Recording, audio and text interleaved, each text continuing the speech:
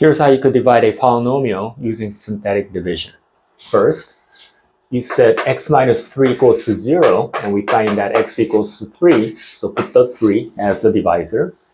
Next, we're going to put the coefficient of each term, so we get 1, negative 9, 27, and negative 27. First, bring down the 1. Take the 3, multiply to the 1, giving us a 3. Add up and down, we get a negative 6. Again, multiply, negative 18. Add up and down, we get a 9. Multiply, we get a 27. Add up and down, we get a 0. That, of course, is a remainder.